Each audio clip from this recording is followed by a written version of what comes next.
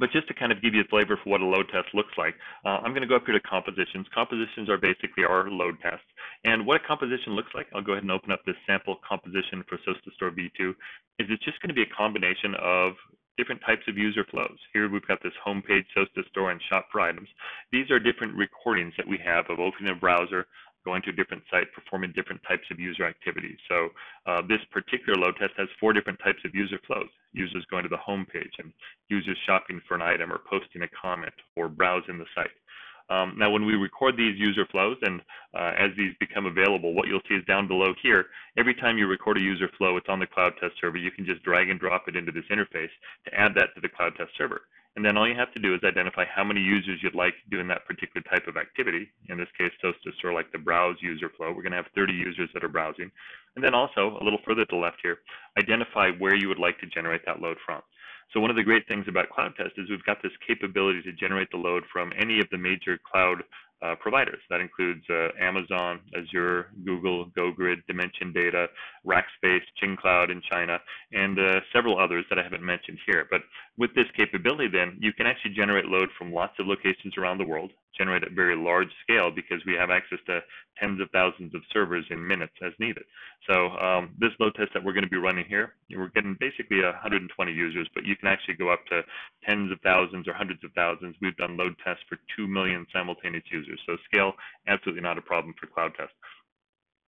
Before we do that, though, we're going to need to bring up these servers in California, Oregon, Japan, and Ireland. And the way we do that is something in CloudTest called deploying a grid. If I go back to the central tab here and go to this section called grids, what grids are basically we can identify groups of servers that we'd like to use for load test. You can see in this demo 2 section here, this checked grid here, that's a grid of servers that I've already deployed that are going to work for this load test in Oregon, Northern California, Ireland, and Japan. But you can pick any locations you want in any volume. It takes about 3 to 5 minutes to pull up a grid of anywhere from 3 to 300 to 3,000 servers. And so again, very quick deployment. To run the load test, all we have to do is on the upper right here, go up and hit play button.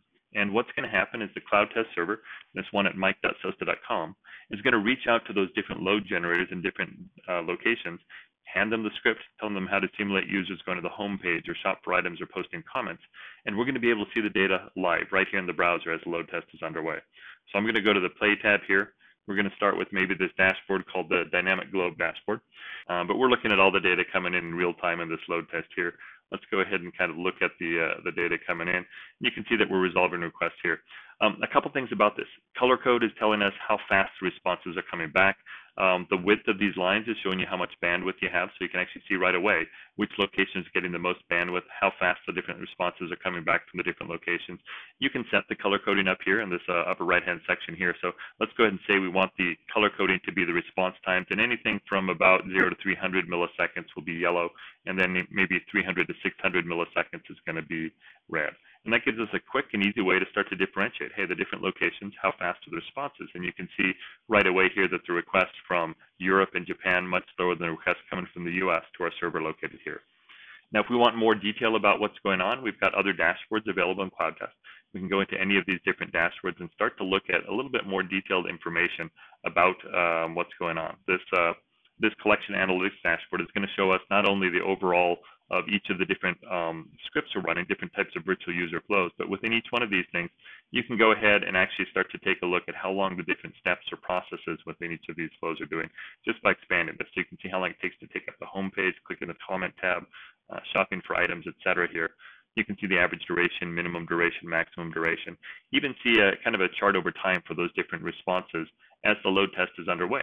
And right here, you can see this average collection duration, that these lines here representing how long it takes for each of those pages to load.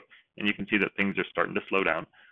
If I just focus on maybe even just homepage, you'll see that since the load test has started, the homepage was pretty quick, and then the response time for bringing up homepage went up to 26 seconds. So things are definitely getting slower. If we want more details about what's going on, CloudTest has kind of the capability to see at a high level, but also start to drill in to the exact details about exactly why these different pages might be slowing down as they come under load. So when we go into this waterfall dashboard here, on the left-hand side again, you're going to see the different types of virtual users that we're running. And I can click on this home page here and now see not only how long does it take for that page to load overall, but a full waterfall chart showing every request in the page here. And at the top here, you can see the initial HTTP request gets redirected, another HTTP request, and then all the resources on the page here. And it starts to become very obvious very quickly exactly what's going on here. You can see those initial requests are what's taking so long. We've got a wait time here of about 10 seconds, then a redirect, and another wait time of about 10 seconds. Now this blue wait time is the time to first byte, the time from after the application server has acknowledged the request until it actually sends the response with the first byte in it. And so it's a sign to us that our application server might be bogging down. If I want to go that next step, if I go to this monitoring combined chart, this allows us to start to take a look at what's going on the server. CloudTest not only allows you to send and generate volume going against the site and see how fast the response is and the page responses from the user point of view, but we also allow you to monitor the different servers here. And here you can see the CPU on the server that we're load testing. Early on in the test has actually gone up to about 100% CPU.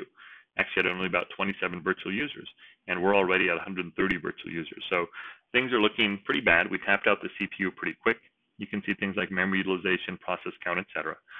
We have a few different ways of picking up these metrics. We have our own monitoring agent that you can install on the servers. We also integrate to all of the major APM tools like AppDynamics, New Relic, Dynatrace, Introscope, CloudWatch. So you can actually pick up a lot of detailed information using either our own or your own monitoring tool. But what's important to note here is that we've got visibility as the load test is underway, both to the client-side response times and data about why it's getting slow, as well as on the server side. And we can start to dig in and see what's going on, both in terms of response times, but also things like error rates, and understand where things are going south. So if I pull up the error analysis dashboard, so far it looks like we don't have any errors, which is great. We don't want to have a lot of errors.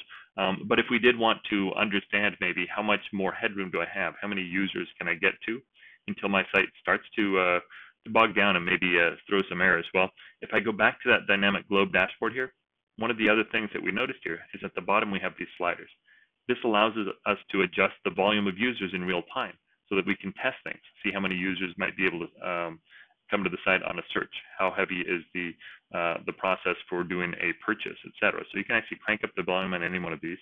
It'll ask you for two things. First of all, how many users do you want to go up to, and how quickly do you want to get there?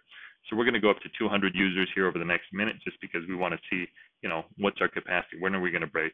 And when I hit this apply ramp changes, that change takes place immediately. And when I go back to any of these dashboards that we're looking at, we're going to start to see that increase in virtual users right away. Down here, the virtual user count, this graph here, you can see that we went up to about 130 users and held steady. Then I applied that ramp change, and we're going to see the number of virtual users going up. So as we ramp up the virtual users, we're going to start to understand if we hit errors, and hopefully, what those specific errors are as we go into the error analysis dashboard. So let's give it a second to do that as we wait for the errors to come up as we understand the capacity of our site here.